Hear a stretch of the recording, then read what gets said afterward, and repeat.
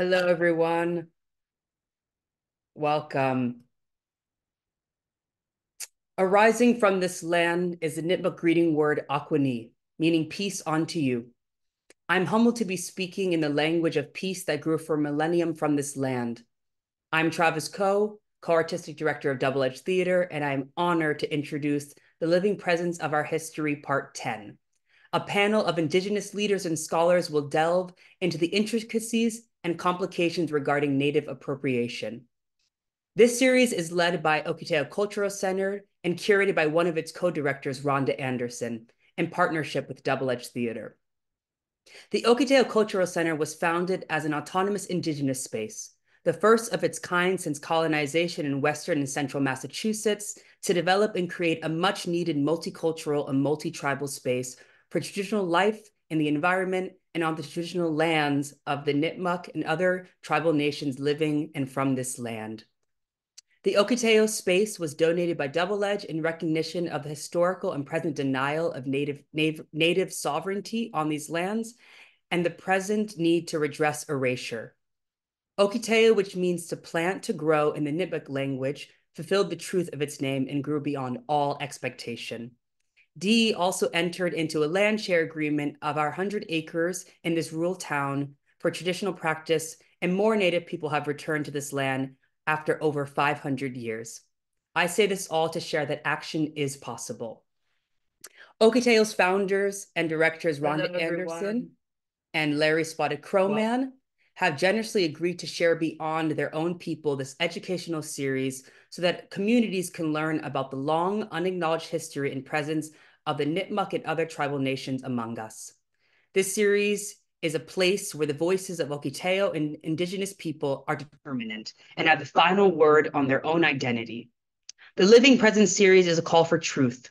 It is a call for action, to look history in the face and see how it can heal the bleeding wounds, to ask for a commitment not only to listen and understand the stories of these many people, but also to share the responsibilities for that story to live fully in the present, and to make sure that erasure and disappearance gives way to reparations, decolonizations of our mind and in our actions, sharing land, cultural space, and most of all, justice. I want to take this opportunity to thank HowlRound for broadcasting, the Massachusetts Cultural Council, Jacob's Pillow, local cultural councils, and especially the Massachusetts Foundation for the Humanities Expanding Stories program, which has provided support since its early inception. And now, to introduce the co-founders and co-directors of Ohketeau, Rhonda Anderson is an Inupiaq Athabascan from Coctovic. Her life's work is most importantly as a mother, classically trained herbalist, silversmith, and activist. She works fervently as an educator and activist on the removal of mascots, water protection, Indigenous identity, protecting her traditional homelands in the Arctic National Wildlife Refuge from extractive industries, and in that light is also the curator of the Living Presence series. Rhonda tirelessly works on representation from the State House to local schools and businesses. She's on the advisory board of NEFA, was an advisor on decolonization efforts on the Massachusetts Council for the Arts, and has been appointed by the governor to sit on the Massachusetts Cultural Council's governing board. She is the Commissioner of Indian Affairs in Western Massachusetts and was named a Commonwealth Heroine of Massachusetts. Larry Spotted Crowman is a citizen of the Nipmuc Nation. He is a nationally acclaimed award-winning writer, poet, and cultural educator, traditional storyteller, tribal drummer and dancer, and motivational speaker involving youth sobriety, cultural and environmental awareness. Larry shares music and history and culture to Nipmuc people and lectures on Native American sovereignty and identity regionally and internationally. Larry's books include Morning Road to Thanksgiving, Drumming and Dreaming, The Whispering Basket, and The Adventures of Kiteu. Larry premiered his play Freedom in Season and recently premiered a new documentary titled Anoki, More Than a Photo, More Than a Powwow. He's on the review committee at the Native American Poets Project and an artist in residence at Bunker Hill Community College. Larry is also the first Native American to sing the opening honor song and land acknowledgement at the 2021 Boston Marathon starting line. Larry will now welcome you to the living presence of our history. Kwei Kwei. Thank you, Travis. I want to thank all of you, all the panelists for being here, all of you out there listening. I really appreciate this time and Double Edge Theater who are making all the necessary changes for getting us all here today. Thank you. I really appreciate that. Welcome, all of you. Speaking to you here from our Nipmuc homelands, and as we say, Wu Nashana Tumo Manitou, Tabatni, Watu Chikinison, Okumis, Tabatni Wachi Sapalsu, Wasuketia Huanat, Notas Ninwa Menantiok, King Nuta Yu Panteminuk, and the Mayo Ninwa Quantum Kichak, Ka Nasa Motentum. And I will share a honor song in recognition of our time here.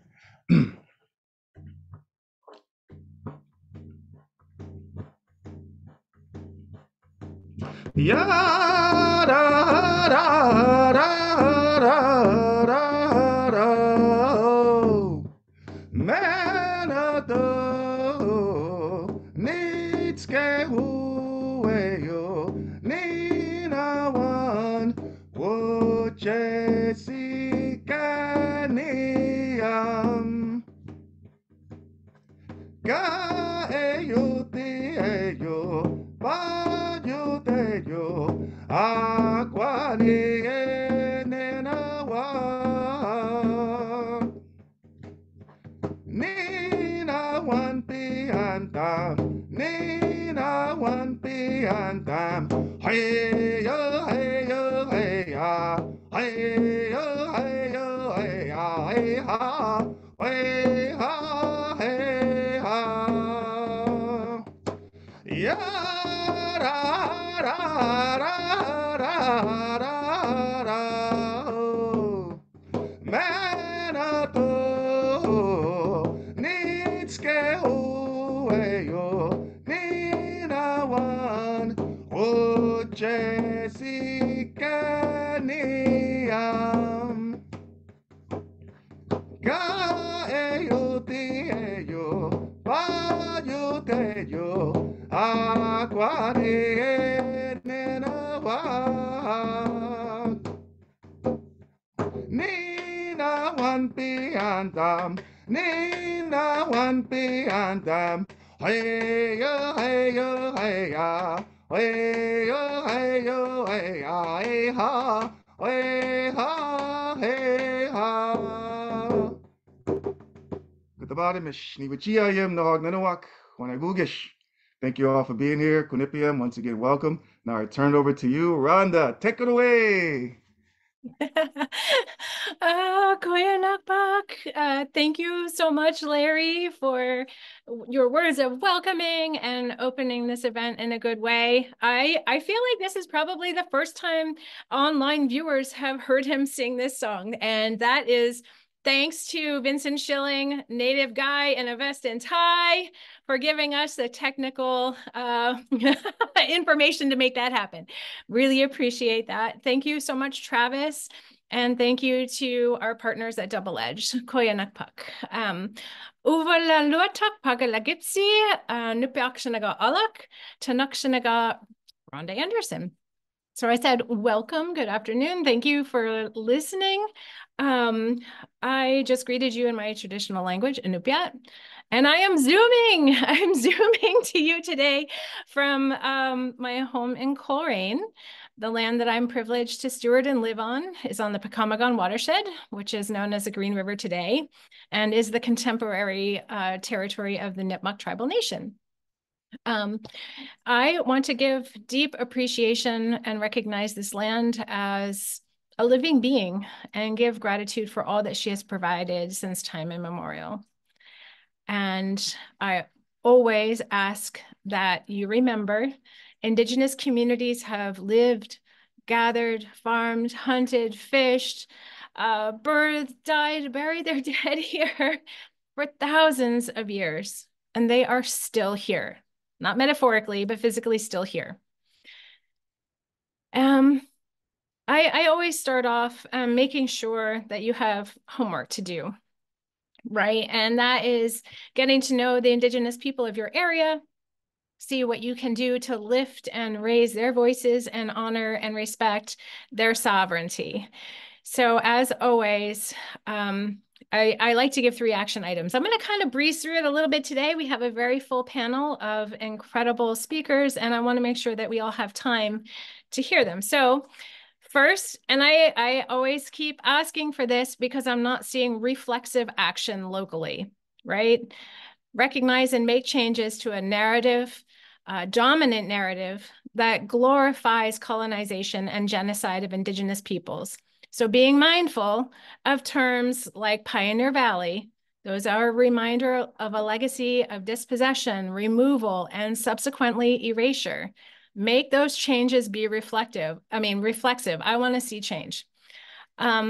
Second, look for ways to create intentional and meaningful reciprocal relationships with tribal citizens, tribal representatives. Travis spoke very eloquently about the work, the essential work that is being done with Double Edge Theater. That is looking for intentional and meaningful reciprocity. And third, there are 6 tribes in Massachusetts that support 5 bills in the state right now. And yesterday, if you live locally, you might have seen in the paper that the mascot bill S245 has been voted favorably out of the Education Committee and looks likely to be passed this year. So please visit maindigenousagenda.org to learn more information and ways that you can support and get involved. So Koyanak Nalag Nagipsi, thank you for listening to that. So Pagala Gipsi. Welcome to the living presence of our history, part 10, Native appropriation. First, I want to apologize to everyone for any confusion or inconvenience about today. I'm sick. I've been very sick all week with a standard nasty cold. But we care about the health of our vulnerable Native community, our partners, and of course, our allies and supporters. So that is why we moved to a fully remote venue. So Kuyana, thank you for your grace and understanding. I really appreciate it a lot. I also want to thank the panelists tuning in from as far away as California. I think we have 2 tuning in from California today. And of course to Julie, who took me up on my invitation to come out to beautiful Ashfield, Massachusetts to participate in this conversation. I am so sad that I'm not meeting you in person. I cried ugly tears yesterday, trust me. I am in awe of each panelist that is with us today because they're doing some of the most challenging work. And that is educating the general public on different forms of Native appropriation. This work can be demanding, it can even be dangerous, but it is rewarding when deep listening happens and there is change. So I invite viewers today to come into that space of deep listening. You don't have to agree with everything. You don't even have to understand everything, but just deeply listen. And with that, I would like to introduce each panelist that is here today with a short bio and a quick question. If you've been listening to Living Presence before, you know I do like a rapid round of questioning so that you can get to know each panelist a little bit better, maybe something of their life or experience. And so I'll get started with that. Lawrence Baca is a Pawnee citizen. And at his retirement, he was the Deputy Director of the Office of Tribal Justice at the United States Department of Justice. He was previously a senior trial attorney in the Civil Rights Division, assigned to the Educational Opportunities Litigation Section, the Housing and Civil Enforcement Section, the General Litigation Section, and the Office of Indian Rights. Baca became one of the first American Indians to graduate from Harvard Law School, the first hired through the Department of Justice's Honor Law Program, and the first promoted to senior trial attorney status at the department. In 2008, the Attorney General presented Lawrence with the Attorney General's Medallion, the highest award presented to a retiring employee. Also in 2008, the Federal Bar Association's Indian Law Section created the Lawrence R. Baca Lifetime Achievement Award for Excellence in Federal Indian Law, and he was the first recipient. In 2012, he received the American Bar Association's Thurgood Marshall Award. 2017, he received the Federal Bar Association's Sarah T. Hughes Award for Civil Rights. And in 2021, he received the Carlos Montezuma Award for the Mitchell Museum of the American Indian. So my 2-minute or less question for you, Lawrence, is given that you, and I don't want to give away your age, but given that you grew up in a time when representation of Indigenous possibilities for a best future possible self did not readily include lawyer as achievable, what motivated you in your youth to study law and go on to become one of the most notable Indigenous civil rights lawyers in the country? Well, actually, my age is in fact important to the stories that I tell. I was born in 1950. I turned 74 years old 2 months ago. And so what you have to envision, of course, is this is a time well before any of the Civil Rights Acts had come about. And so your life is impacted by the time in which you grow up. For me, probably the single most important moment in my life is when I was 10 years old and seeing scars on my father's upper body and chest, where he had walked into a bar when he was 21 years old, and it was a whites only bar. 6 men jumped him, stabbed him 27 times with a knife, and threw him out in the dirt parking lot. Now, the good news is he lived. The bad news is he had been stabbed 27 times for being in a place that was reserved for whites only. That had an impact that I carried through the rest of my life. As a child here in San Diego County, where I live now and where I grew up, there were signs in the restaurants and bars that said no Indians allowed. And of course, my favorite sign was at a park in the edge of town right near the Indian reservations that said no dogs or Indians allowed. My friends used to laugh that the dogs all got a higher billing than the Indians did. But it's that kind of growing up that brings you to the Civil Rights Division at the United States Department of Justice. And of course, then to put a pin in it all, I went to a mascot high school. El Cajon Valley High School was the El Cajon Braves, and later on I will show you some imagery from that time period. Thank you so much for sharing that, Lawrence. I know that that's probably not easy to continually bring up, but I think it brings important context to how you're here today and the work that you've achieved. Thank you for sharing. Next, I would like to introduce Julie Dye. She's an idol of mine. She's an enrolled citizen of the Pokagon Band of Potawatomi Indians. And as a Native rights champion and environmental advocate, she works to improve the lives of Indigenous people through education and political and grassroots action. Julie is an honors graduate of Southwestern Michigan College and a former ARCUS Center for Social Justice Leadership at Kalamazoo College Regional Fellow. She serves on the U.S. Department of Interior's Advisory Committee on Reconciliation and Place Names, and is the founder and secretary of statewide Anishinaabe Caucus of the Michigan Democratic Party, vice chair of the Pokagon Band of Representations Outreach Board, director of the Southwestern Michigan College Foundation Board, and vice chair of the Social Justice Alliance of Cass County. Julie previously served on the Pokagon Band Tribal Council, Elders Council, and other community volunteer capacities. She's retired from a 40-year career in the electric utility industry and currently resides in Michigan. Julie, I am such a book nerd, right? So everyone has to know that by now. Like, I'm a total book nerd. My town library is in Coleraine. And at this moment, the library board is struggling to make some simple changes, one of which is the retirement of the bust of Christopher Columbus. So I hear that you are trying to make changes in your town library. What are those changes and what have been the challenges? 2 minutes or less.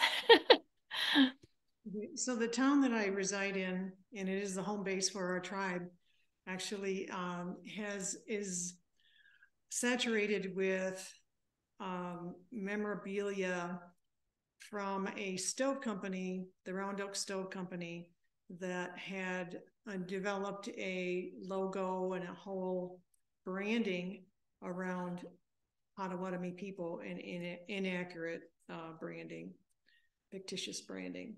And our library had several pieces on display representing mass-produced dolls from China that were supposedly native dolls.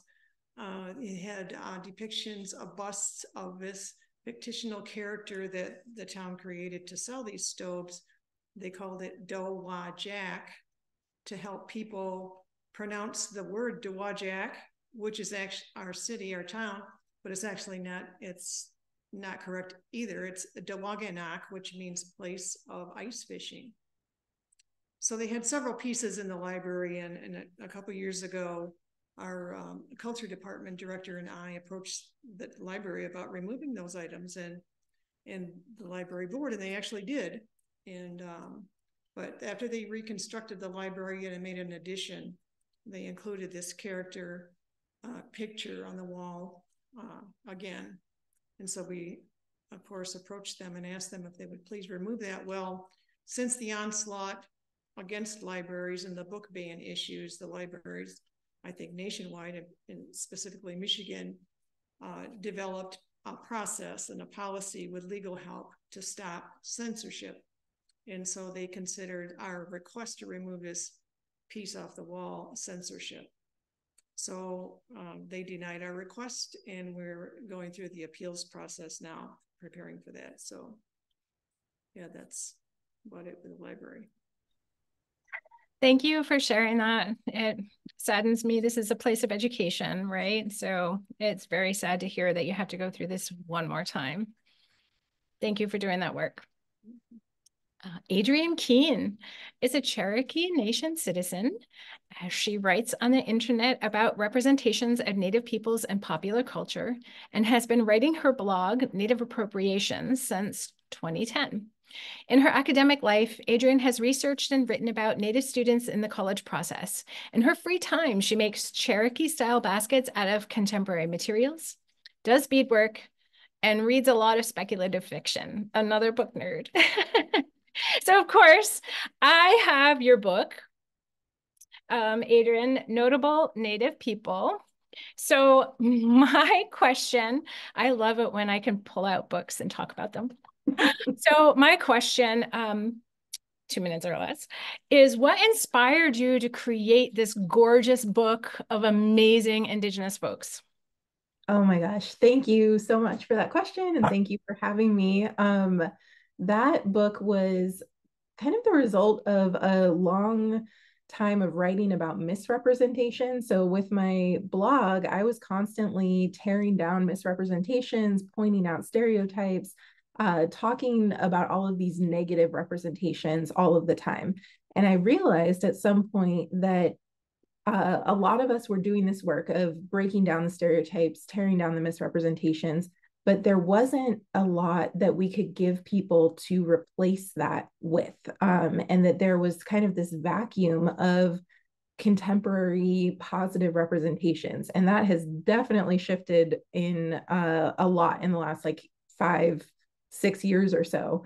But I decided that with this book, there are so many books like this that are, you know, like 50 profiles of amazing women throughout history, people of color, like just general sort of biography books, but we didn't have one specifically for the Native community. So I decided that it would be a great way to expose non-Native and Native audiences to a really diverse and broad range of Native folks from historic times through to the present, and to highlight not just like American Indian voices, but Alaska Native and Kanaka Maoli or Native Hawaiian voices as well, and to offer the wide range of diversity within that. So I tried really hard with the book to make sure that there were profiles from Black, Native, and Afro-Indigenous folks, LGBTQ, Two-Spirit, trans folks, all kinds of different backgrounds and life's work and ages,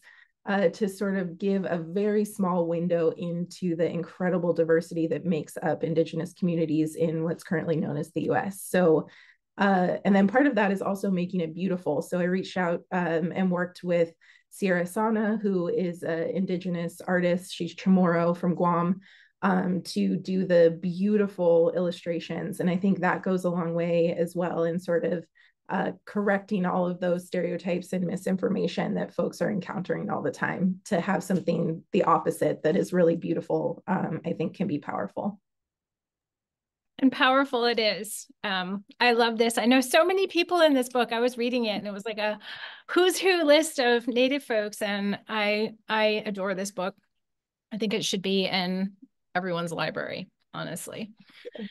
Thank you for sharing that. Vincent Schilling is a citizen of the St. Regis tribe and is the editor and founder of the news site nativeviewpoint.com. In addition, he serves as the CEO and president of Schilling Media, a Native American and veteran-owned media and media relations corporation. Vincent is an award-winning Native American author and producer and an award-winning photojournalist, editor, and public speaker. He is a U.S. Army veteran who trained as a 91A combat medic and a 92B medical lab specialist and served at the Letterman Army Medical Center. He is the former associate editor for Indian Country Today for 16 years, where he contributed thousands of articles. In addition, he has contributed video media content to the Smithsonian, History.com and A&E Networks, Marvel, NBC, Dateline, Now This News, CBC, APTN, and more. As a public speaker, Vincent Schilling has shared his experience and expertise with public, governmental, and private entities about diversity in the workplace and in schools to overcome the stereotypes of Native American people today. So Vincent, again, Native guy in a vest and tie for the win today with your media assistance. I really appreciate it. I love watching your videos on YouTube, and you have an incredible lineup of folks that you interview. So that's my question, 2 minutes or less. Who has been some of your favorites? And are you excited for the Oscars today? Am I excited? To say the least. Yeah, I'm losing my mind, honestly. Just like Adrian was saying, all these notable people and the ship that we've had, and I understand what you're saying, Adrian. I wrote books for kids on Native role models, and I remember going to Salish Katuni, and one of the kids said, "Why are you writing about us?" And I was all, I said, and in my mind, I was like, "This is why, kiddo. This is why." But some of my favorite interviews have been with Sierra Taylor Ornelas and Jana Schmieding and Ed Helms, along with Michael Gray Eyes and Sunny Sky. My gosh, I have just, my mind is, after hearing what you said, I was like, I've done all that? You don't realize it because it just kind of accumulates, but the biggest thing I want to say, and I also did interview Lily Gladstone when, she did previous movies and things. And I was just like, I said, you're such a great actor. I said, watch what's coming for you. And she's like, you called it, Vincent. I am belligerently excited. I literally think of myself growing up in California on Compton Boulevard, literally in a little 2-room house, with me and my brother and sister, and never imagining in a million years that there would be correctly represented Native Americans on television, or if I had like Apache Chief from the Wonder Twins show, or I'm sorry, just like, but now there's Lily, Robbie Robertson, bless his soul, rest in peace, and Doug and Scott Jordan for Oscars right now. What is going on? Wow. So it's just an incredible time for Native people, and I think all of us can say congratulations to ourselves, because we've all helped propel all of this forward, and because we've all collectively been working, it's where it is today because of all that. Oh, thank you for sharing. It's like getting me excited too. Like, this is amazing to be able to see ourselves represented authentically, finally, really for the first time ever. Like, this is incredible. I'll be tuning in tonight as well. I have a really good feeling. So next is Tamantha. She's a Anishinaabe, a multidisciplinary storyteller, actor, musician, songwriter, playwright, beater. She makes incredible earrings and resides here at Ohketeau and Double Edge Theater in Massachusetts. She holds a Bachelor of Arts degree from Lake Superior State University. Tamantha is a Miranda Family Fellow through the National Theater Institute and an Art and Survival Fellow through Double Edge Theater and Betty's Daughter Arts Collective. Sylvester is an ensemble member through Double Edge Theater and an emerging Native artist through Ohketeau Cultural Center, where she also does some pretty important community advocacy. Tamantha is a 2023 LIFT grant awardee through Native Arts and Cultures Foundation. Tamantha, I'm so glad that you're here today. And, I want to talk about your work. You wrote and performed your incredible piece, Something Else, at Double Edge. And in your work, of course, it's 2 minutes or less, what is your strategy for addressing stereotypes and Native appropriation? Like, you have a strategy for addressing this in your plays to educate others on Indigenous experience. What is that? Yes, miigwech for that. And I'm so honored to be on this panel, this star-studded panel. So my strategy, I would say, has a lot to do with being Native. I don't really know how else to say that, but and I'm only recently able to articulate this, but at the time when I was creating Something Else, there was a question of, even though I didn't know it was a question at the time of, like, we're so busy as Native people, a lot of us trying to educate people on who we are or what we're not, that we forget or we're not able to just be. And that was something that I was only recently able to articulate. So I would say part of my strategy, is to use humor. That's a very Native thing. It's to connect with people and to make the audience involved in a way that they're not just sitting there. They have to participate in some way. Yeah, I think that's. Thank you for sharing that, because I think it's really important. It's for people to get outside of their comfort zone, laugh a little, and bring down that wall, right? And you do that so beautifully, and I appreciate that. I also appreciate your honesty about how challenging it can be sometimes to be an Indigenous person in America. And I would say Canada on top of that. Well, next, last but not least, by any stretch, is Brittany Piawi Wanapag-Wally. She's a member of the Nipmuc tribe, and she is also an anti-tribal mascot representative. I work with her. A graduate student at the University of Massachusetts and a traditional weaver. Brittany previously served as a representative of the Hassanamisko Nipmuc on the work of the Special Commission on the Official Seal and Motto of Massachusetts, where she was also a co-vice chair. Brittany focuses on Native self-representation, Nipmuc archaeology, and woven art. Aside from weaving, she enjoys Eastern blanket dancing and has significant experience in the martial arts and loves cats. You might see my cat passing through today. I almost guarantee it. So Brittany, I was honored to present you with the Berkshire County NAACP Freedom Fund Award this winter for your social and racial justice and your civil rights work. So you can share a little bit about this. Who was your mentor in life that taught you to give back to your community in such impactful ways? Sabotne, thank you for that question. Kwanakwakwa Wani Natisuis Brittany Nitma. Good afternoon. My name is Brittany of the Freshwater People. I'm coming to you from my homelands in more way than one, Medway, Massachusetts, which the Quinabiquin Siap or Charles River flows. Sabotne, thank you for having me today.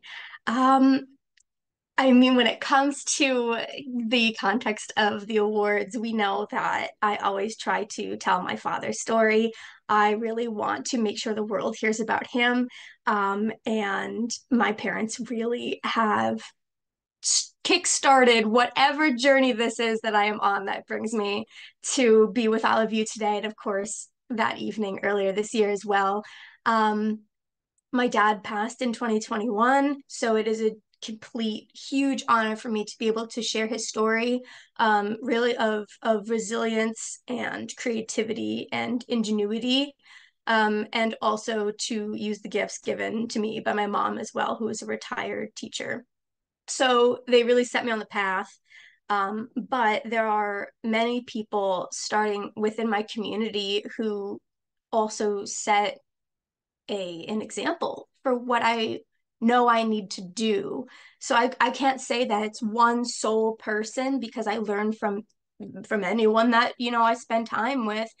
But I think that the underlying thing that I think of is integrity and how to be accountable and those kinds of values. So if someone is exuding those, surely they have mentored me in some way. Thank you so much for sharing that. It brings to mind an exercise I had done where somebody had asked to write down mentors in your life on a piece of paper and the values that they imparted upon you. And when you did that, they said, look at that paper. That is you. And so all of these things that we learn from other people become a part of you as well. So thank you for sharing that. And you exemplify that. So we're starting off the conversation. Here we go. Adrienne Keene. We need to start this conversation off right. And as you are the one who pretty much mainstream the term Native appropriation, what is Native appropriation and the different forms? Thank you. Sure. I think maybe I'm the person who brought it to the internet. I feel like it was definitely something folks were talking about before me. And I came up with it by smushing together Native American and cultural appropriation into a title for my blog. But I think when we're talking about cultural appropriation or Native appropriation specifically, we're talking about taking from a culture that is not one's own. And that can be, I'm quoting from a definition from the 1990s by Lenore Keeshin Tobias. And she says, taking from a culture that is not one's own intellectual property, cultural expressions and artifacts, history, and ways of knowledge. But I think the important thing to append to that definition is that we're talking about issues of power here. So cultural appropriation can never occur in a vacuum. It always occurs in a situation of unbalanced power. So it's a group in power taking from a group that is disempowered. And so when people sometimes throw back that it's not a big deal or cultural sharing is how we all came who we are, that diminishes this element of power. And for Native people, we're talking about obviously colonialism and settler colonialism. So cultural appropriation, Native appropriation is it's a group that's in power in a colonial construct, taking from a colonized group. And that can be everything from lifeways and cultural markers to names, you name it. We could talk about all of the examples throughout that. So I think the biggest thing to remember is that power piece in it, that this isn't just benign cultural sharing. This is something that has that colonial element to it. Thank you so much for sharing the definition of what cultural Native appropriation is. And I think we're going to get into that a little bit more of that power dynamic and what appropriation really is rooted in as we move forward. But it's important to understand that nationally, this country has a long history of cultural appropriation. And as folks entered the Zoom, You may have noticed that we were playing a video from the National Museum of the American Indian. And the text, which you may not have noticed because it scrolled by pretty quickly, was Indians are less than 1% of the population, yet images and names of Indians are everywhere. How is it that Indians can be so present and so absent in American life?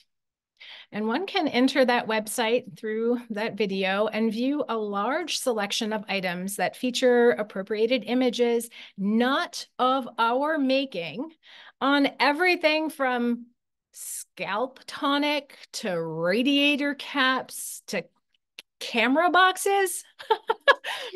So yeah, I'm not quite getting the connection there. Lawrence, you Yes. collected and donated thousands of ephemera items to the National Museum of American Indian. Can you please tell us about your collection and what it's about and why you donated it to the museum? Thank you. Well, certainly. Somewhere in my impetuous youth, I became fascinated with the Calumet baking powder Indian. Pardon me for coughing my head off here. I'll hold my notes up and you can read aloud. Probably somewhere post-law school, so 77, 78, I started hitting antique stores and collecting items that were on the shelves in stores and had been since the late 1800s, where an American Indian face is used to sell a product to white people. And the key here is that these are products that have nothing to do with Native American culture. There are a bunch of advertisements and products about tobacco with an American Indian face. Well, at least with tobacco, that comes out of American Indian culture, and we taught non-Indians about tobacco in the beginning. Now, I'm going to see if I can hit screen share and show you some of the images that are in my collection. When you go to the Smithsonian, and particularly when you go to its website, the website has about 271 images. You can click on each one of them. It gives you a little bit of a history about it. And this is pure bragging. 1/3 of the images used in the online images are from the Baca collection. I had about 1,500 pieces in my collection. To do the exhibit that's in the museum now in hard copy, the museum sent the curator to my home, and he looked at all 1,500 images and selected 300 to immediately take back to work on the exhibit that's there now. Now, let me see if I can make the technology work here on screen share. Is that up? Or are you all able to see that? Yes, thank you. Okay. Let me get back here to what I'm going to try and do is, this is supposed to be on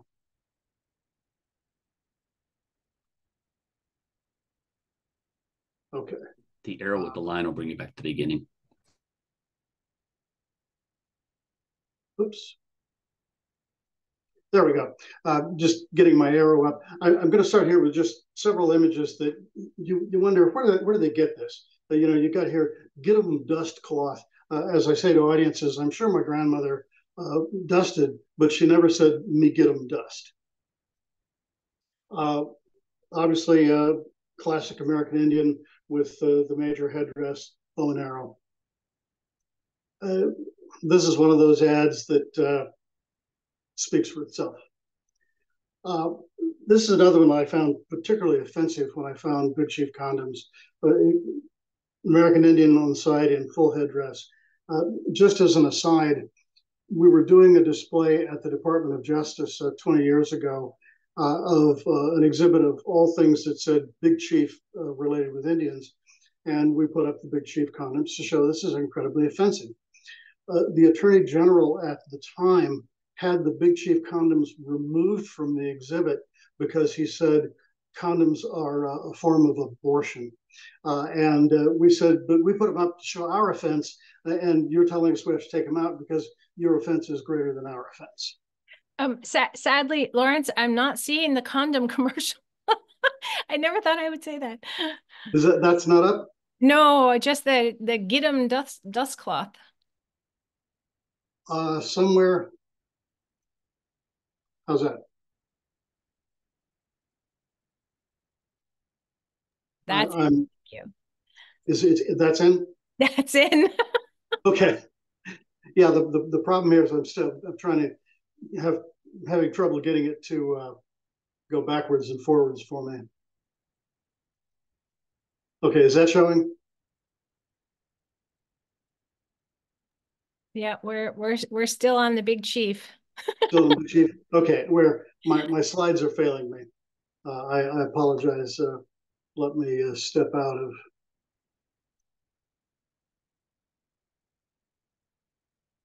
Okay, how do I get back? Just myself back to the screen. Or is this coming up? Yep, we're seeing your images. Okay, you saw handkerchiefs, and this is handkerchiefs. What you can't see in the box here is that the handkerchiefs are wrapped up like cigars. Here is Big Chief peanut butter, Big Chief fruit jar rings, Chief paints, obviously lots of Chief images, surefoot heels, stereotype of Indians being very sure-footed. The beauty of them is they had a different Indian head design for each size of shoe heel that you could use. Yakima Chief evaporated with a very old Indian face that's on it. Again, Modoc pears. What most people don't realize is that Coppertone and their advertisement about "don't be a pale face," showing a young girl with her bottom being pulled on by a bottom shorts being pulled on by a dog. The term originally came up, "don't be a pale face," because they had an American Indian on the Coppertone box. Land O'Lakes, of course, is one of the most famous advertisements. They have changed and are now this. So let's go back, take over sharing. Okay, I'm going to end there because there are a few more that I want to show later, but I'm going to stop there and let you go on to the next person. But this kind of imagery started in the late 1800s and continues to being on the shelf in stores today. Thank you for sharing. That was, I don't understand what the connection between a lot of these products was completely non sequitur to me. So thank you for sharing that.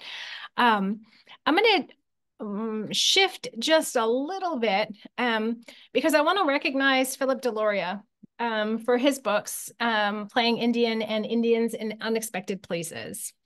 Of course, I'm flanked by books. Both of these books explore the larger complexity of identity and playing Indian as a much larger conversation in the formation of our country, perhaps imperialist nationalism, and even set and reinforces expectations of Indigenous peoples.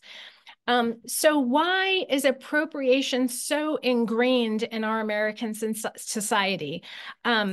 Adrian, Lawrence, I would like to hear from both or one of you about why is appropriation so ingrained in American society? Like, what place does it have? Adrian, you take the lead. I was going to throw it to you. Thank you for that, Rhonda. And thank you, Lawrence. Truly, like seeing those images, it reinforces so much why the work that we're doing in present day continues to be so important, that this is the foundation that was laid. And I think we can draw from Phil Deloria and talk about that these instances of playing Indian and appropriation go back to the earliest days before America was even the United States. Thinking about the Boston Tea Party as one of the first instances of the settlers putting on quote unquote Mohawk regalia, blackening their faces, wearing feathers to throw the tea into the harbor. And what Phil Deloria talks about is that process, which continues today, is this making of an American identity, because the colonists needed to create an identity that was separate from England that was their own new thing. And in order to do that, they drew from the people whose land they were on.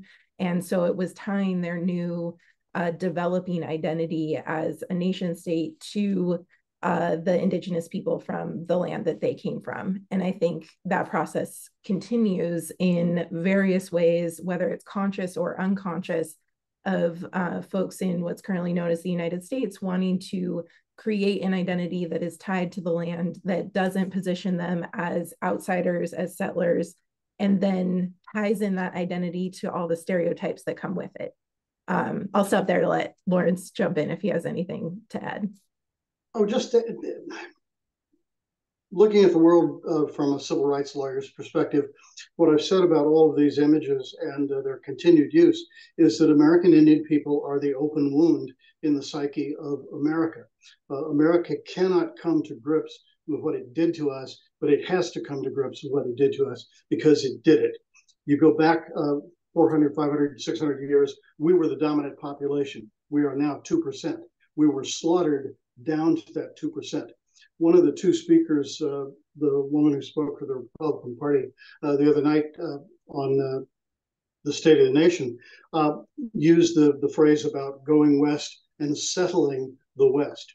That scrapes on my soul when I hear it, because settling the West means killing us off, dispossessing us from our land, putting us into reservations, and attempting to eliminate us, forcing our kids into boarding schools and attempting to strip our culture away from us. That's all part of the settlement. Well, because of that, we had to be deified first so that you could do that to us. And now you have to glorify us to settle in your own mind that it was okay to have done it. And so this glorification is what you see with the advertising models, and the Boy Scouts have adopted American Indian logos, cultures, and the like. And all of this has been done without any consultation with Native American people, and despite in many of those cases, our protests. Thank you for sharing that, Lawrence and Adrian. I really appreciate your voice on this. And that brings us right into my next topic.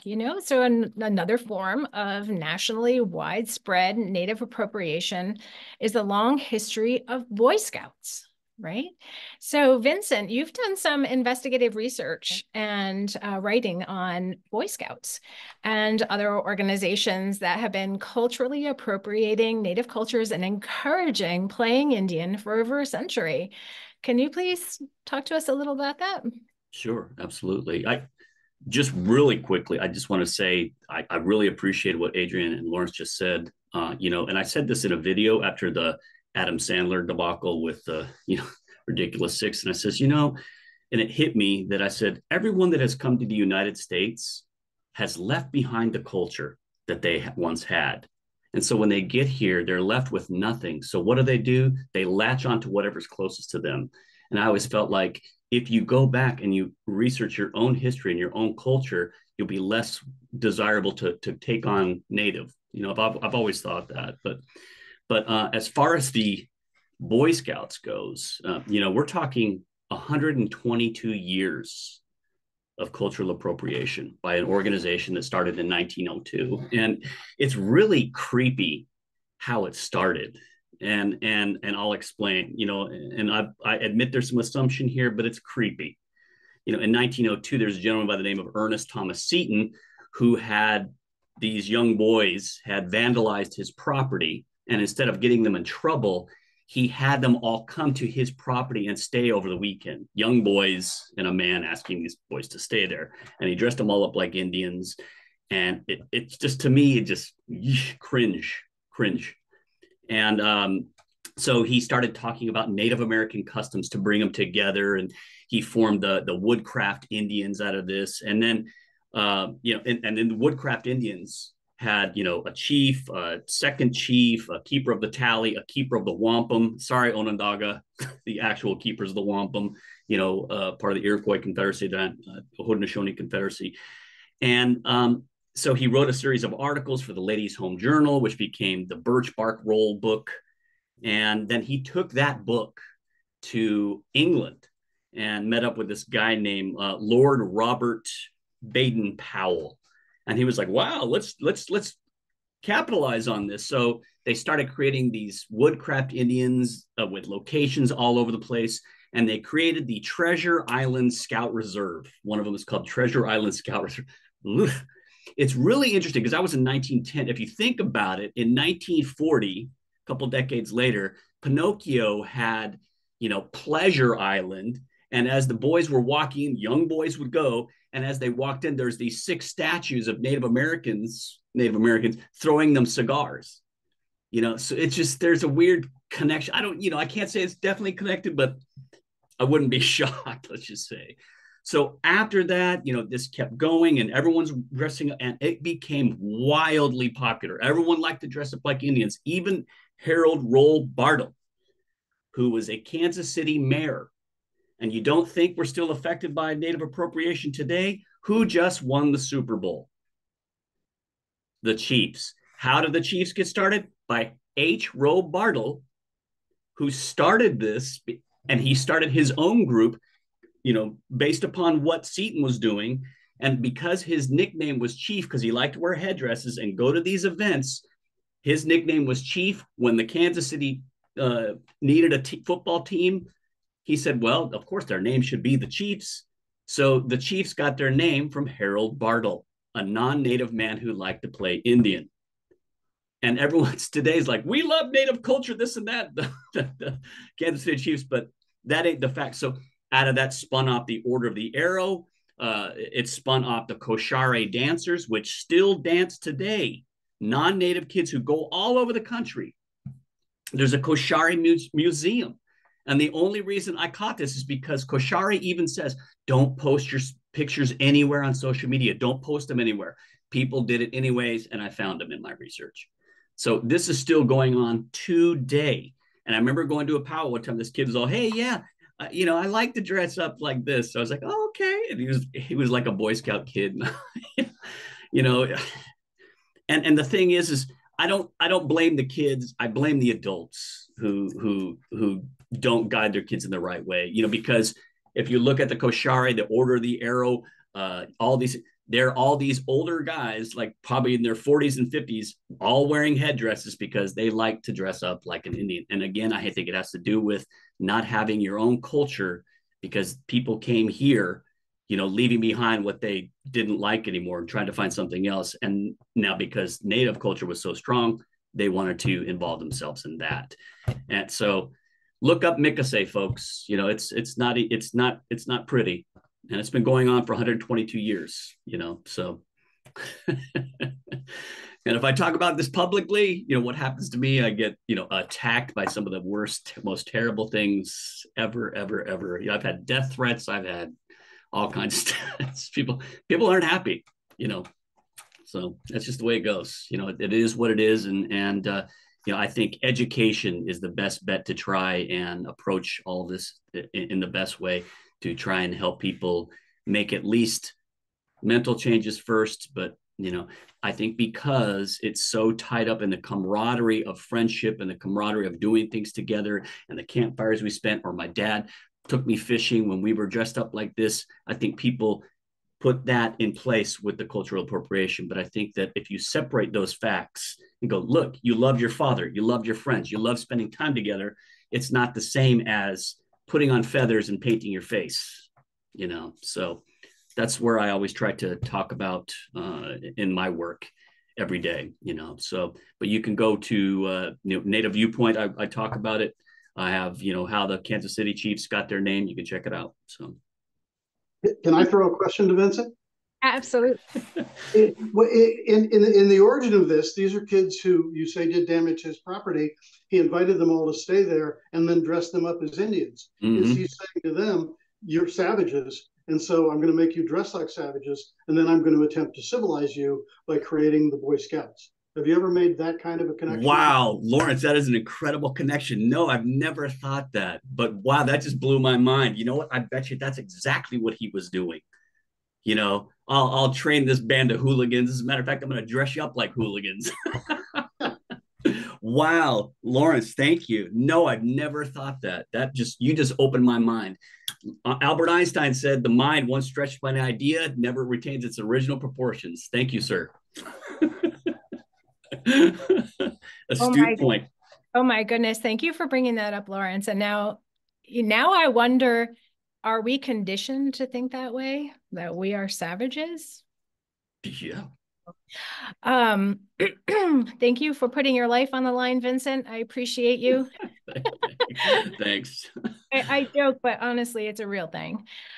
So I also think it's a time now to really reflect on the fact that this time in history, when the Boy Scouts was being formed, these children were being dressed up, Native children were being forcibly removed from their homes and their communities and sent to boarding, residential, and industrial schools, sanctioned by the voting American public and enacted in Congress to kill the Indian and save the man. Right. So this policy was an act of cultural genocide to further colonization, free lands for the taking, and to solve the Indian problem. In other words, it was not okay for Indigenous people to practice their language, their cultures, and yet white children were encouraged to do so. This was also about the same time when mainstream appropriation of our identity came to rise through the use of mascots. Right? So Julie, you have been working to remove mascots in your local town and supporting the movement to remove national mascotry for years. Can you tell us how mascots are a form of appropriation? Well, certainly, I was affected negatively, and I'm scarred to this day when I was in high school by the surrounding mascot schools. And it really was hurtful. And at that time, I really didn't have any support. I was the only Native in the high school. So I've focused on mascots, and I've actually taken part in the Cleveland Indians protests and supported there, and the last two Super Bowl games with the Kansas City Chiefs, and supporting my heroes, Amanda Blackhorse and Galen Krauser and Rhonda Lavaldo, because it was so hurtful to me. So within my tribe, the tribal council kept getting requests. Every time there's a civil rights lawsuit or complaint in Michigan, these local schools would come to the tribal council and say, do we still have permission? Can we still do this? And they really didn't have an answer, so they created a Native imagery committee and to deal with mascots. And so what we did with this imagery committee is we educated the tribal directors of each department. We got their buy-in, and then we requested from the tribal council a resolution, anti-mascot resolution, which included all forms of appropriation. So when we did that, the tribe created the Representation Outreach Board, which I think is a model for tribes to follow. We actually dealt with mascot issues and collaborated with our Center for History and Culture, and got into scouting organizations, all kinds of different issues. And then when it got into the media and reported, non-Native people and Native people would come to us with suggestions. Oh, there's this history online that's incorrect, and there's this mural it's derogatory. And so we got so much work. It was wonderful. We've been changing the names of parks. We were approached by Canton, Michigan, a park, Pioneer Park, and they wanted a Native name attached to it. So we did some research and worked with them and changed it to Zeebewas Park, which means Creek Park, because Native people named places by what was there. And it's a beautiful thing because it actually helps our language, Bodway-Wadmimoan, which is critically endangered, and it brings those names to the forefront when you have Native people pronouncing and using the names. So it's just grown. It's a wonderful thing, and it's going to continue, and I hope other tribes adopt it. Thank you so much for sharing your experience. I think it's really important. I also am a big fan of making sure that Indigenous languages are heard. This is what our land remembers who we are, and especially when our languages are being spoken. Adrian, you have done some pretty intense research and even surveys on Native appropriation. What is the harm of Native appropriation? I feel like all of us on this panel could answer this question in all of our kind of personal ways. And I think with my research that I've done with my amazing colleagues, we did a survey of 600 Native people about their thoughts and reactions and opinions on Native appropriation. And I'll speak first personally that to me, the harms of Native appropriation are that these images become in people's minds what real Indians are. And I think it so erases our individual diverse experiences and is really harmful to young people who are trying to, and I mean, all ages, who are trying to formulate their identity as a Native person when the only images that you ever see are these culturally appropriated, disconnected, stereotypical images. And that's what the vast majority of Americans think of when they think of real Native people is incredibly harmful to us as trying to formulate our identities. And I have my notes up from my article, and I know Laurel Davis Delano, who's an incredible ally researcher, is listening and probably cringing that I don't have the results right at my hand. So maybe jump to someone else. I'm going to pull up the reasons why folks in our study talked about that Native appropriation was harmful and how they responded to that measure. So 1 second. Yeah, I'm sure my phone is going to blow up any second now with Laurel sending me messages. Get it, get it, get it. I sent it to you.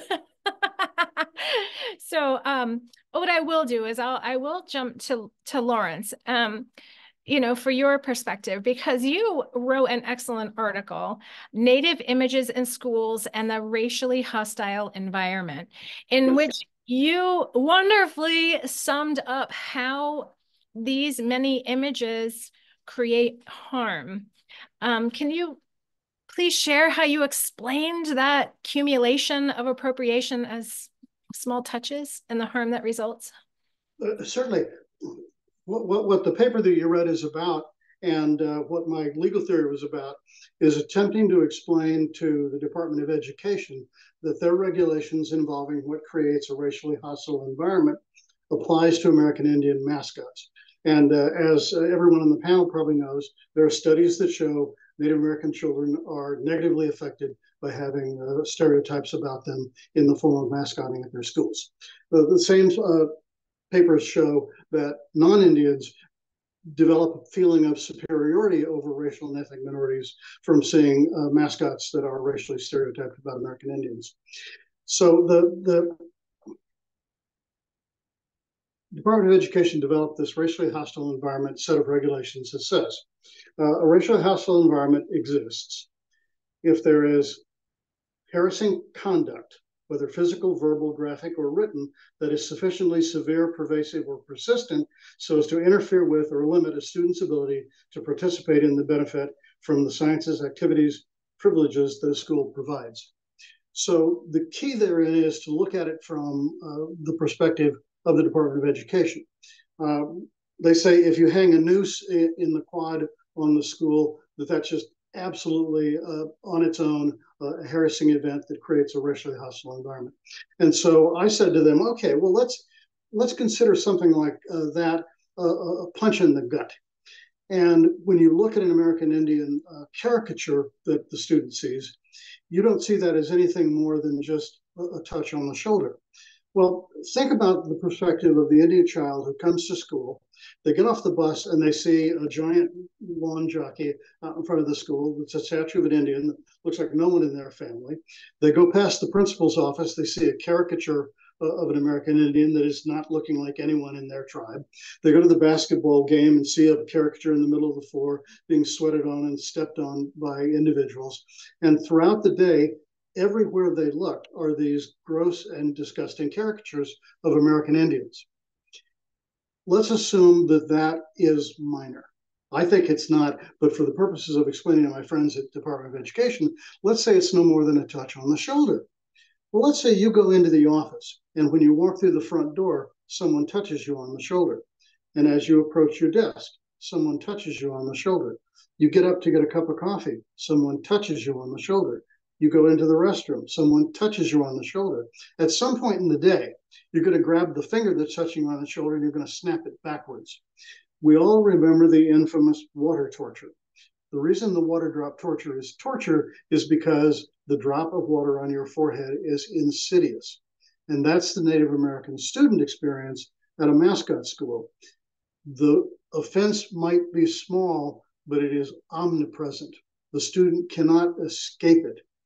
When we look back to 1954 and Brown versus Board of Education, the Supreme Court said the mere separation of African American children from white children and the stigma always falls on the Black child.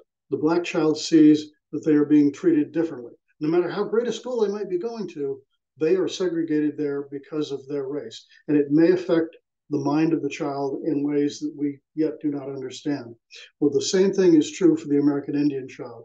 Seeing your race as the only one that's caricatured at school, seeing your race done so with the imprimatur of the state, seeing your race treated differently than non-minority races with the approval of the school officials, that all has to weigh on you and say to you, where do I fit in? As I said to you earlier, I went to a mascot school. We were the Ohketeau Braves. There's a 40-foot Indian in the quad. My younger brother had been held back in the third grade, held back in the sixth grade. So by the time he got to high school, he was a couple of years older than everybody else. He was desperate to try and fit in with schools.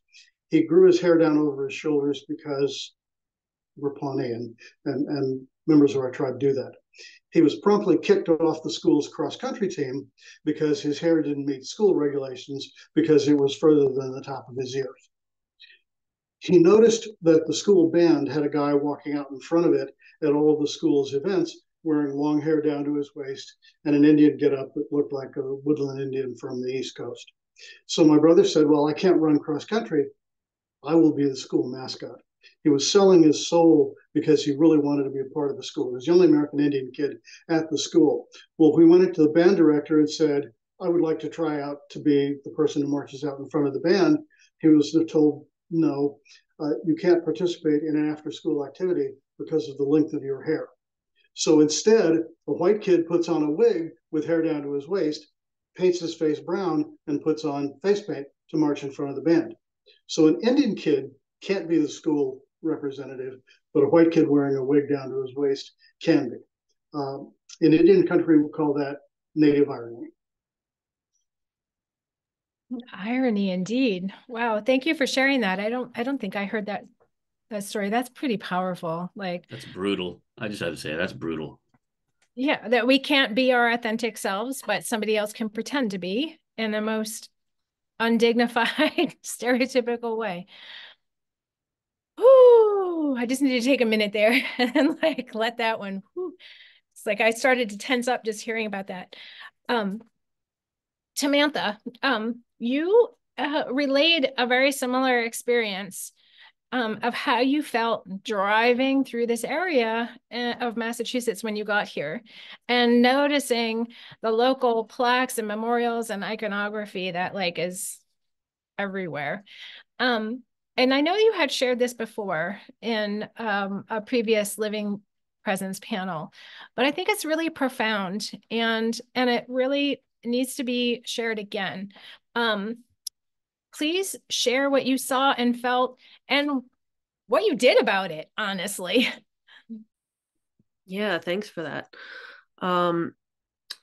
It's interesting because when I first got to seeing, Native appropriation obviously isn't anything new to me, but when I got to Massachusetts, it was a little different in the sense that everything is very condensed. Like you go anywhere and there's something that's Native appropriation. So one of the first things that I saw was, first of all, coming into Massachusetts and getting the little thing on my Google Maps saying, "Welcome to Massachusetts," and it was a pilgrim. I was like, oh, that's interesting. And I was, getting to know the area, driving around one day, and it was on Route 2, also known as the Mohawk Trail, which I was like, that's interesting when I first got here. And then I learned that was not supposed to be like that. So I drove past this giant Indian statue that was over like 20 feet or something like that, just looking over the highway. And I was like, okay, I know what that is. And all I can hear when I see stuff like that, all I hear is somebody else saying, a non-native saying, "This is who you were, this is who you are, and as long as I'm in charge, this is who you're going to be." And I was like, well, this statue is, why is this here? Like, what's the deal with this? So then I had to go down, and I'm just going to talk about the statue for a second. So I first asked a lot of questions. I was like, before we get too crazy going down the road of trying to get this thing down or burned or destroyed or whatever, are the local tribes in agreement with this? Because I'm not from this land, are the Nipmuc people okay with the statue? Is this, something that they want to see? What is this? Are the shop owners native? Because it was a shop, for those that don't know, on the Mohawk Trail, which the Mohawk Trail, and I don't remember when it first started, but was used as a tourist destination, mostly by non-native white people to profit off of native stuff. So did a lot of research, went into the shop, did a little reconnaissance thing, and found out that the owners weren't native. They were Tibetan. And I think, Rhonda, you actually tried getting this down years before. So I just want to note that I wasn't the first one that tried to get this done. But anyways, Native Appropriation Central, there's dream catchers with like Bob Marley on them, things that just don't make sense. There's, a bunch of things in the shop. And so I spoke to Rhonda, who was, mentoring me through this and partnering with me on this. And long story short, what I ended up doing was trying to get in touch with the shop owners to have a conversation of why this wasn't okay. And, I had this idea of building relationship in my mind, as opposed to just straight attacking. So long story short, tried to get in touch with the shop owner. It didn't work out. So, and I remember this one moment specifically where I hand delivered a letter because I couldn't get in touch with the owners in any other way. So I went in person, and there was this white family standing outside of the shop. They were standing in front of the statue, and they were taking a picture of their child in front of the statue, and they were doing the how motion, and they were laughing, and they were, doing the whole whatever, that kind of thing. So I was like, okay.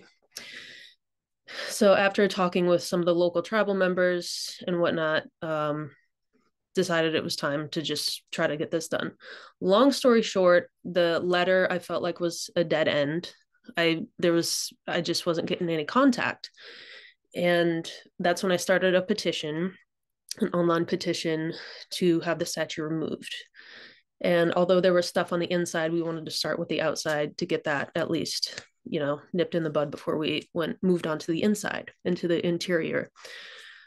So then, long story short, again, I'm trying to keep this as concise as possible. There's a lot of parts in here.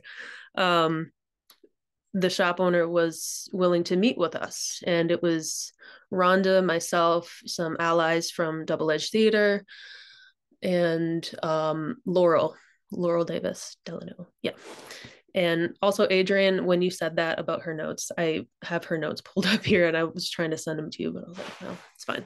She just sent them to me as well, so I can go through them if we need to. She's amazing. Thank you, Laurel. Yes, thank you, Laurel. Shout out. So anyways, that conversation went actually very well. And we were able to, end up building this relationship with the shop owner and come to more of an understanding of what was happening and why this was so dangerous to keep up. And so, long story short, again, the statue was taken down. It was bought by a family in Oklahoma who is Cherokee. That's just how that went. There was a lot of things happening during this whole process that was really getting in the way of actually putting it in a context in which it makes sense to have this like a museum of, stereotyping or whatever it is, something that makes it more of an educational sense. But I think it's also important for the audience to know that throughout this, it was dangerous. Like people were, coming after Rhonda and I specifically because we were the two people sort of heading this project. And, I know Rhonda, you said that you've received death threats before and everything, but I do want to share some of the commentary that people have shared with me, have direct messaged me through Messenger and, other social media outlets. After the media picked this up and it started to become more publicized, that's when obviously people started coming out of the woodworks. But before I get to that, one of the interesting things was that the non-native folks were saying that we were taking their culture away from them by taking the statue down. And I've never actually heard that before. That moment, I was like, wow, the irony. So anyways, but I think it's important to share these comments with the audience just so you understand. And this is just the tip of the iceberg. This isn't a death threat. So anyways, my rights don't end where your feelings begin. We should have finished the job. And that's regarding the genocide that happened. Do you people really have nothing better to do than to nitpick about any and every little thing? You people are a disgrace to the human race. So those are just a few of the comments that, we've received during this whole statue and shop sort of turning around. But yeah, I think that's probably a good spot to end. Thank you for sharing those comments, Samantha. I'm going to go a couple of questions down the road and I'm going to address that and open that up to maybe I can do that like right now. Like I feel like this is something that we're talking about right now. So forget a couple of questions down the road. Let's address that right now. I've been working in removing mascots for some time now and doing some of this work, as most of us have been doing, some type of work in changing appropriation. And when this topic of change comes up, we almost all hear the same arguments every single time, right? Like it's almost like cue, 1, 2, 3, here we go. It's honoring. Can you just get over it? It's our tradition. So panelists, what do you say to these arguments? Real quick, what's your best rebuttal to these arguments?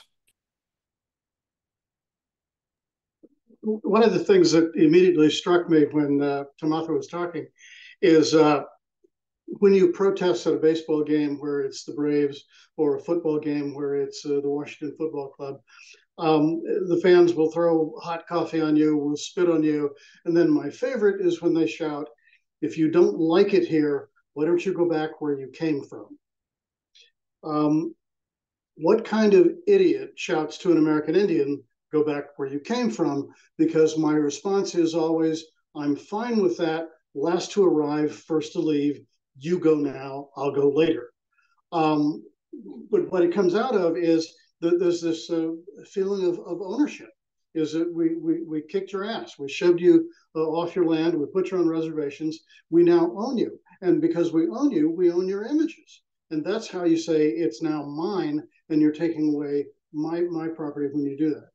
I have to tell you, I spent 32 years as a civil rights lawyer with the United States Department of Justice, filed cases in 26 states on a variety of issues from voting rights to housing rights to education rights.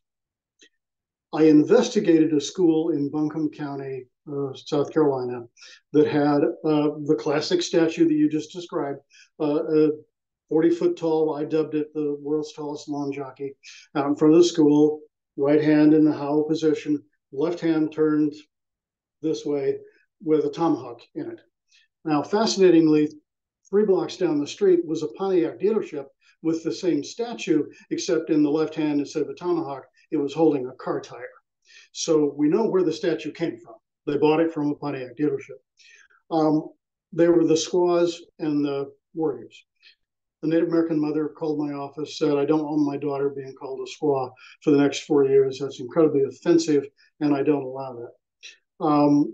I developed a legal theory that I finally got the Civil Rights Division to allow me to send a letter to the school to investigate them. They were so offended that I questioned the having of the mascot, they released our investigative letter to the news media. So in a career where I had filed the first case denying an American Indian the right to run for office on behalf of the United States, I had filed a case against the largest finance company in the world for refusing to give credit to people who live on Indian reservations. I had sued banks for refusing to give home loans to American Indians. None of that made more than a half inch in the newspaper. But when I investigated Buncombe County schools for having an Indian mascot, first, I got a full page in Life magazine where John Leo trashed me, trashed Janet Reno, and called us the Nazi word police. Second, 3 national news stations sent crews down to the school to video for the evening news the world's tallest lawn jockey. The Washington Post ran a half-a-page article on the front page of section 2 of the newspaper, because that's how important possessing these mascots became. It was phenomenal, the attention paid to something where previously nobody gave a rat's patoot, and particularly where there was incredibly effective work that we were doing in Indian country, but this was what drew the attention of the news media instead of the other cases that we were bringing. And I will tell you that I get told all the time as a civil rights lawyer, why do you worry about that stuff? Why aren't you focusing on voting rights, the economy, housing rights, education? And my answer is, I am focusing on all of those things because the problems that we have in housing and in banking and in school all stem from having a mascot. That stereotype of us as a savage is what the banker looks at when he sees us and we're applying for a home loan. The students we go to school with and the teachers who see us, if they're living in front of an Indian mascot, that's what I become when I'm in their classroom, is I'm that same stupid looking, offensively drawn caricature that I face.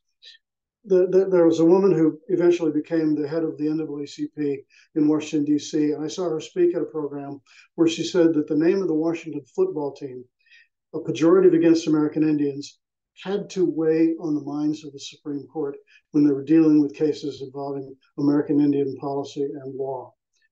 I told her from the audience that she was my newest heroine for having the stones to say that publicly. I concede the floor. Thank you so much. Like that's, a mic drop right there on so many levels. Thank you for sharing. Follow up on that if I could. Yeah, please. I can't even tell you how much I appreciate what you're saying, Lawrence. I was, with Indian Country Today for, over a decade and a half, and the majority of that time was spent doing coverage on the Washington Redskins, and boy, I tell you, some of the things, the emails and things I got covering it or speaking on it publicly or discussing things, and people would always say the most horrifying things to me. And I many times, in continuing my job as a journalist, I feared for my safety many times. Like I was like, whoa. And in the midst of covering all of this Washington team stuff, up came the incident at the Lincoln Memorial between the young men in red hats and Nathan Phillips. And I was the journalist that broke that story worldwide. you want to talk about the responses I got mixed up with all of that. I had people sending me images of like people chopping up Native people and the most ghastly things. And I was getting to the point in my car of making 3 left turns because I was worried about people following me. And I went to go meet my wife's mother one time. She knocked on the window. I almost jumped out of the car because I was like, whoa. And I was like, oh, I guess I'm a little high strung right now. There's been some terrifying things. And what people like Lawrence said, what people say to me most of all is like, why aren't you focusing on so and so and so and so? Why aren't you focusing on so? I said, okay. So I thought about it for a while. And I says, all right, if you have 3 children, can you only love one at a time? You know, as a Native person, I can focus on more than one issue at once. You know what I'm saying? It doesn't mean that just because I feel this just because I feel this way doesn't mean I neglect something else. It simply means that I am capable of focusing on more than one issue at a time. You know, in school, we take several subjects at one time, right? So, you know, that thing, I don't know what people get so bent about, well, you should be focusing on something else, is like, I do focus on a lot of things. I focus on, you know, not just one thing, I focus on several. And as a Native person, believe me, there are many to focus on a lot because we face constant attacks from people, and people don't understand the things we go through on that. So I just, that's my 10 cents. Thank you, Vincent. I appreciate you sharing. Yeah, I always tell people I can walk, talk, and chew gum. Like I have that ability to do many things at once. It's amazing. I multitask. Adrian, I do not want to forget that you are holding on to your study of harms, because these are some of the harms that we face as Indigenous people. Go. Can I add something real quick? Oh, yeah. Yeah, I was just going to say, could we get Julie and Brittany in real quick, and then I'll come back because I got plenty to say too, but I'd love to hear their voices. Thank you so much.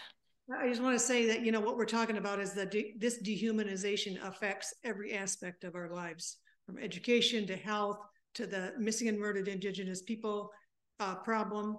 And, you know, is it an honor? Well, if there's one Native American that is embarrassed or humiliated or hurt in any way, then no, it's not an honor. It's unwanted and it's forced honor. And the get over it thing is, we can only move forward if these things are remediated and removed, because there can be no closure. So. Thank you. Brittany, did you want to weigh in on how you might respond to it? It's honoring, get over it. It's our tradition. I truly think that a lot of the thoughts that have been expressed probably cover my response. I haven't really heard anything that I disagree with. I will say I have quite a bit to say about the seal, just so I'm going to yield my time now to save for then. Okay, Adrian, studies. Okay, I'll go very quickly. And it kind of ties in actually to my response to the previous question, because one of the biggest things that's always thrown at me is that real Natives don't care about representations, or like, I am Native and I don't care, or like folks on reservations don't care about mascots or whatever it is.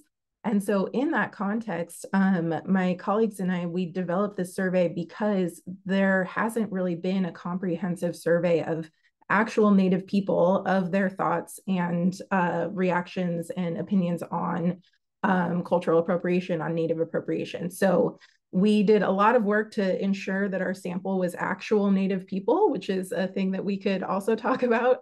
It was a lot of work to get to that point. But in terms of the harms, there's, and Lawrence talked about this too, that there's a lot of previous research by other scholars like Stephanie Freiberg and her team that talks about that Native mascots specifically are harmful because they decrease the self-esteem, the achievement-related goals, and belief that tribes can make a difference, and increases negative emotions in Native students, young people. And in our study, we had a qualitative side where we were looking at what participants wrote themselves. And then we had a quantitative side where we were coding their survey responses. And in the qualitative side of things, so these are things that participants wrote themselves, when we were asking them why they found the images to, or why they found appropriation to be harmful, the biggest reasons that they gave were that it was disrespectful, insensitive, insulting, or inappropriate. The largest one was that it was inaccurate or ignorant, all of these sort of appropriation instances. And then labeling it as oppression, which we thought was very powerful, that people were seeing the connection between oppression and appropriation. So they, our participants wrote that it was racist, that it was discrimination, that it was dehumanizing and objectifying, and that it contributes to other oppression. So what Lawrence was saying about that these images really contribute to these broader issues that we're talking about. And then in terms of the quantitative study, where we were looking at the actual survey and what folks were agreeing with, we had reasons why one might oppose appropriation in our study. And the way that we broke it up was there were a small number of Native people that supported or agreed with appropriation. The majority of our participants did not agree with appropriation. And then there were a chunk that didn't oppose or support. So when we break it up into those who had an opinion, so either they agreed or they disagreed, not the ones who didn't have an opinion. Some of the reasons, like, we're all in the 70% of our participants. They strongly agreed with the fact that Native appropriation was harmful because it ignores the feelings of Native people. It is disrespectful towards Native spiritual beliefs and practices. It ignores problems faced by Native nations and people because Native cultures are turned into sellable commodities for profit, because it distorts the meanings of Native cultures, because it makes us all the same, because it reflects and reinforces stereotypical beliefs, and because the appropriators take the cultures and identities without permission from Native tribes, were the largest reasons why our participants agreed that it was harmful. And then the last thing I'll say, to the point of like, real Natives don't care about this, the biggest takeaway from our quantitative study for me was that when we ran all of our models, the largest association with folks who were strongly opposed to Native appropriation was connection to tribal community. So the measure we called identity centrality, like how strong you felt about being a Native person, how close either geographically or culturally you were to your tribal nation, was associated with more strong opposition to cultural appropriation, to Native appropriation, which goes against all of those public narratives of like, real Indians don't care about this, like actual Native people. We actually found through our survey that that is not the case, that the more your identity is central to who you are, the more connections you have with your nation, the more likely you are to oppose Native appropriation. So I'll stop there, but we have one of the studies is published, it's available online, and then the other is under review. So hopefully these will be public soon and folks can have that data for throwing back at people who say otherwise. Thank you so much for sharing that, Adrienne. I appreciate it. I want to go back to, because I don't want to miss the work of Brittany and Julie. So Brittany, we were talking about, the landscape. And so going to college, right? Like UMass Amherst, UMass Boston, UMass Lowell, going to a courthouse, coming to Massachusetts, you see the state, right, seal and logo. And as you were co-chair of the special commission relative to the state seal and motto, how do you feel that seal and motto is appropriation, and what are the challenges that you face to make those changes? We do only have like about 20 minutes left, so, and I do have a big topic that we need to get to, so I am sorry, but like a couple minutes of this. I can try. I have some written out notes, and I do have a few visuals as well that I can share once I get there. So kind of diving into a point, I had what I suppose would be a dual role when I was working on that commission, because of course I was representing my community, I was representing the Haspenisco Nipmuc, but I was also serving as a co-vice chair of the commission. So I did see that as having two functions, one dealing with the content as a tribal representative and the other as a Native co-vice chair, and dealing with the structure of how things are organized. So I'm going to speak to kind of both of those things.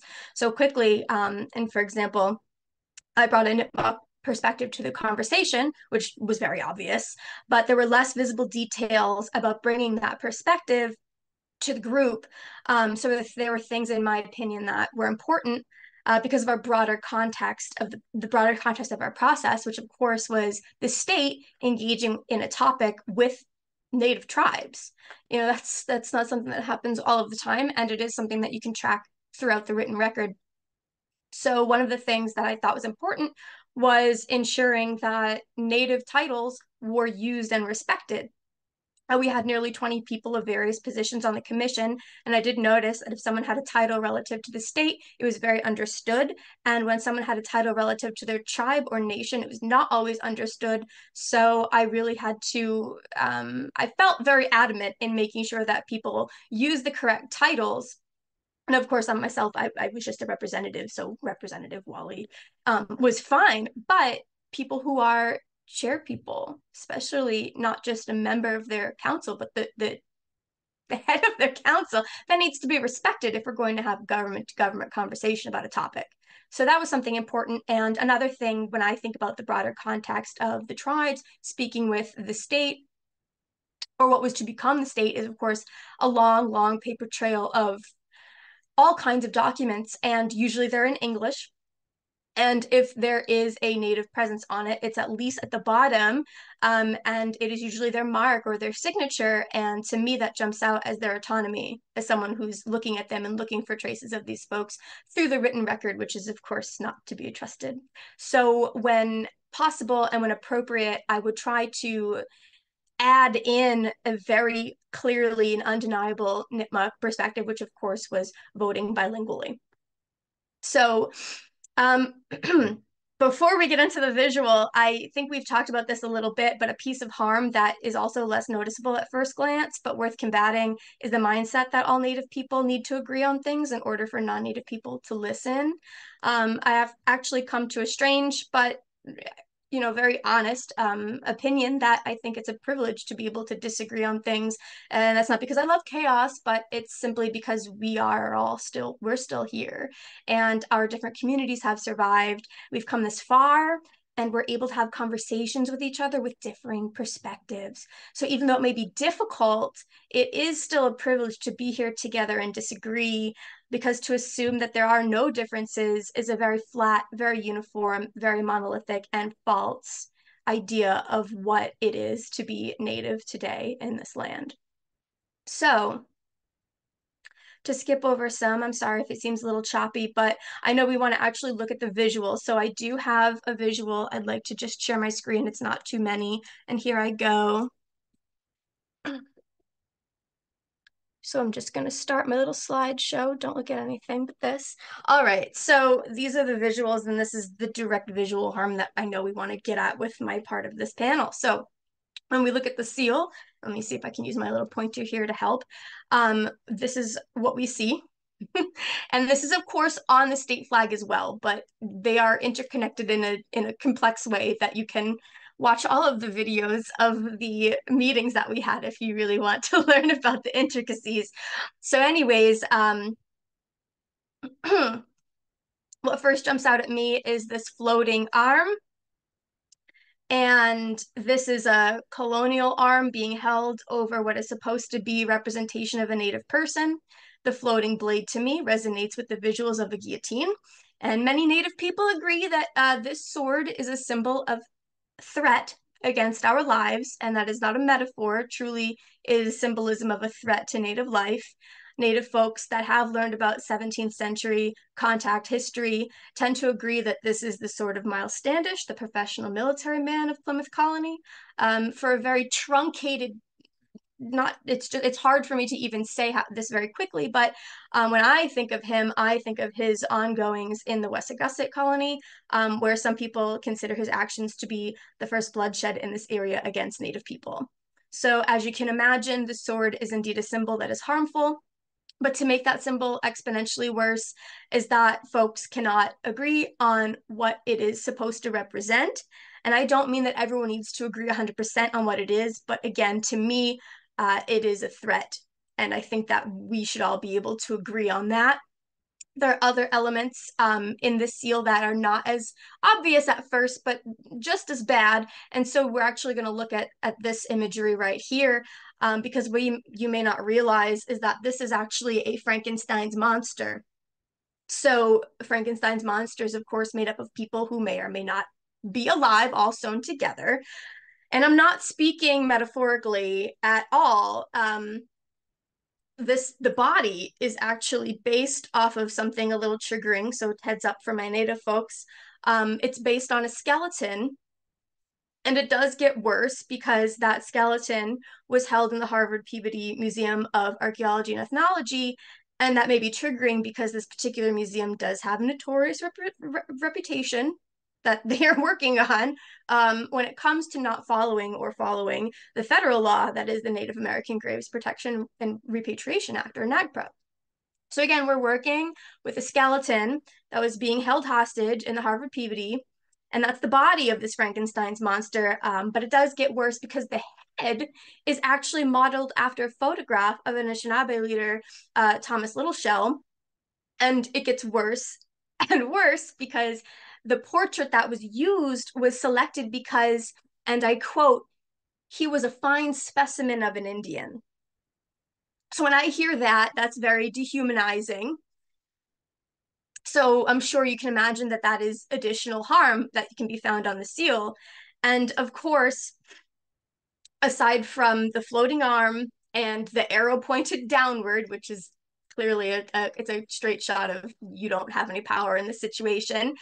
We also are looking at a coat of arms. The seal it includes a coat of arms, which is particularly European, and inside of various coats of arms throughout, representing your family or whatever it is that coat is supposed to represent, you can often find things like animals. Just like mascots, this is another place that you see a Native human being being used where you could easily put any creature that lives on the earth, which is problematic because it's dehumanizing. So I'm going to go to the next slide, and this is going to be over here. So there's a long history of the seal, and one of the older images that we know of is from 1629. This is the seal of the Mass Bay Colony, which was incredibly harmful and very violent to Native people. And this, as you can see, says, "Come over and help us," from the Native person here on this image. And I don't think it's radical. Some people might think it. I don't think anybody here. I do find this to be propaganda because it is not truthful. Native people were not asking for help because this was an advertisement, and it was used, again, I quote, "to promote missionary and commercial intentions of the original colonists." So Native people were not asking for religious missions. We were not asking for help for non-colonial business going on in this land. So it's not truthful. And it's propaganda because it's taking from us, being used for something that has nothing to do with us by people in the context of settler colonialism. So it really hits all those marks of cultural appropriation, and it's not truthful at all. So to me, it's propaganda. And what's difficult about this is that this, in part, is where that seal originates from, today's seal. So I find it, to be in the same lines as far as propaganda goes. And to really hit it home, I want to mention that we have a Latin motto. We have a Latinification of the Massachusetts word Massachusetts, which is interesting in itself. But we also have this Latin motto that translates to by the sword we seek peace, but only under liberty. And to that I ask, who is the collective we? Because in that statement, if the we is all people living within the bounds of what is now the Commonwealth of Massachusetts, then the motto isn't true. Because we have not all known peace, especially not peace through a sword. And we have not all known liberty. So it's not truthful if the we applies to all the people living within the bounds of what we consider to be Massachusetts. So perhaps once we have plenty of healthy, truthful, and difficult conversations, the we conglomerate, then we could discuss how we want to talk about peace in such a visible image. But I don't believe that we're there yet. And so I do think that keeping it is harmful.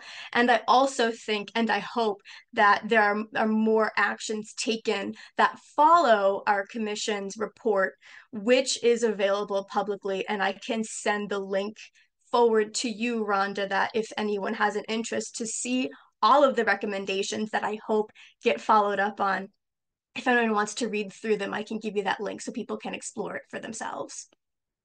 Thank you so much for sharing your work, Brittany. We're at about 8 minutes, and there was one topic I really wanted to dive into. And so I apologize, Julie. I'm going to kind of skip over the important work that you're doing with the Department of Interior. And I feel like that conversation, that does need to happen. I feel as though, making these changes on a national level of place names is really important. And so I apologize for that. We do have a hard stop in that 7 minutes, but I also do not want to ignore what's happening on a national level as well, which is racial shifting identities, pretendianism, and self-identifying individuals. I don't want to get into names because that's just not fair. Like, we don't have time, and I don't want to get into that. But it's a phenomenon of individuals who claim historical lore or a single Native ancestor from hundreds of years ago, or, I guess I'll say even recently, some well-known folks have been really called out to tell the truth of their identity, which is that they're not Native. I had asked a scholar, I had actually asked if she could be on this panel, Kim Tallbear, and she has clearly stated that when a person claims, I am part, fill the blank, especially for purposes of academia, grants, or writing, it is an act of colonizing violence. And she asks why. Is it settler guilt, familial lore, the need for belonging? And so I quote from her, why are white people so intent on appropriating our identities in the same way that they have appropriated the land and destroyed governance systems? We are not the problem, end quote. So I guess what I'm going to do is I'm just going to skip through some questions that I had about that. And I want to hear from the panel, what are the ways that one can claim indigeneity? We have less than 6 minutes, so a quick answer. If we could popcorn around the panel, that would be amazing. What are ways that one can legitimately claim indigeneity? Adrian, I'm going to call you out. Can we actually start with Julie? Okay, Julie, thank you.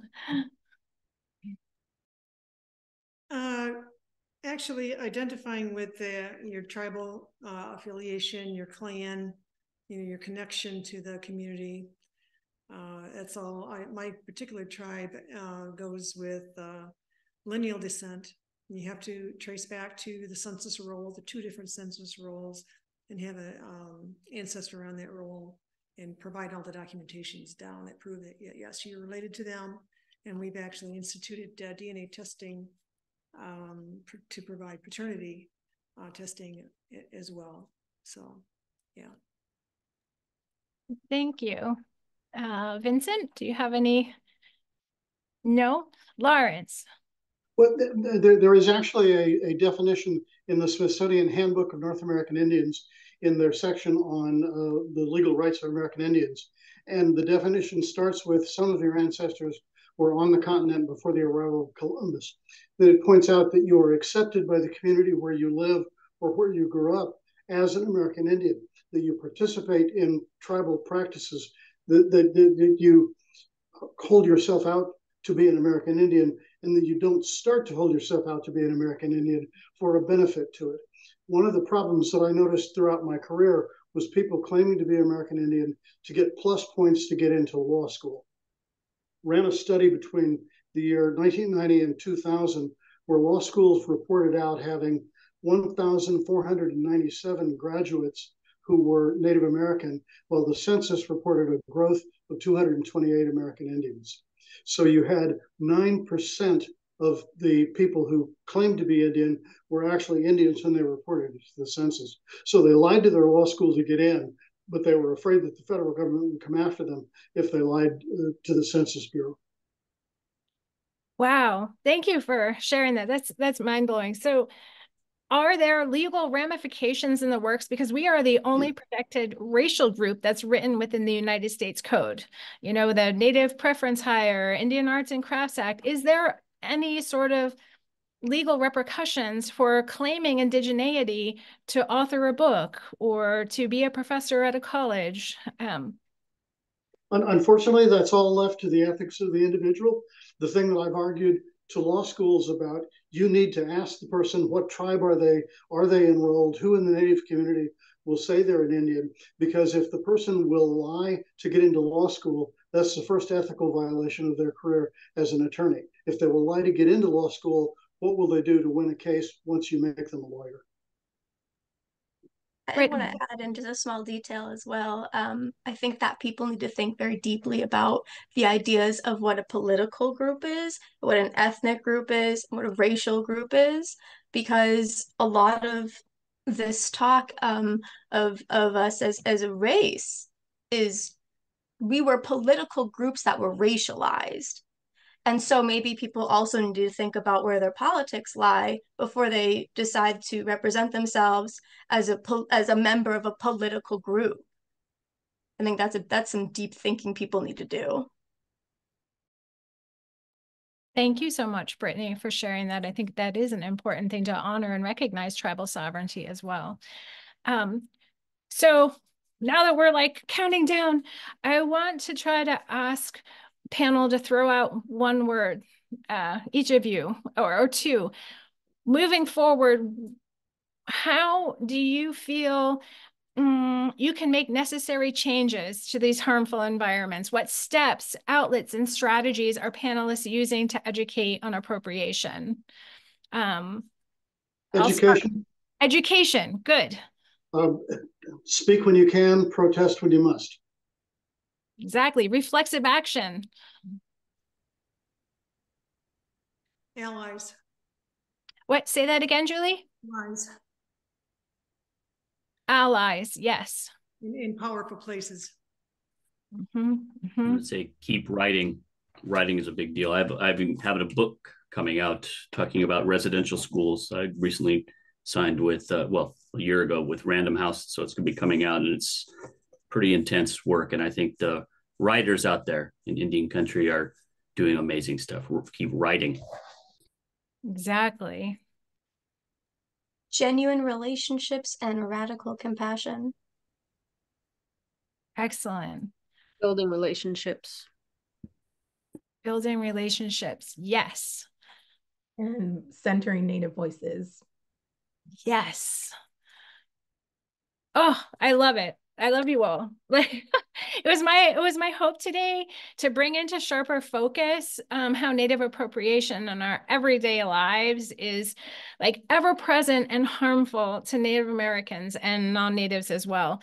So you know, in thinking about that, like I think about Philip Deloria and I quote, "War chants and Indian named automobiles make their way into our souls, and they lay the groundwork for day-to-day social interactions. They underpin the many ways non-Indian Americans blithely ignore our requests, opinions, and assertions of Native people." Right? That is basically the core of our conversation today. So my hope today was to also bring awareness of returning agency over identity. We are creating relationships, educating, building trust, right? That need for deep listening, and being here and deeply listening is the start. That's the start, no matter where you stand in awareness. So Koyanak Nalag Nagifsi, thank you for listening. And I want to give deep gratitude to our panelists for taking the time out of their day to talk about their work. And I want to express deep appreciation to Double Edge Theater for partnering with Ohketeau Cultural Center in a way that resounds reciprocity and builds relationships. I also want to thank Dr. Davis Delano for your invaluable work and never-ending support, and probably your 20 emails that I'm going to get in 5 seconds when I log out here. But I would like to end with a quote from Lily Gladstone. Hopefully we'll be all cheering her on tonight. Quote, "Be kind and please be gentle with each other. There is much to process and much to heal." End quote. So thank you. Koyanak Nalag Nagifsi.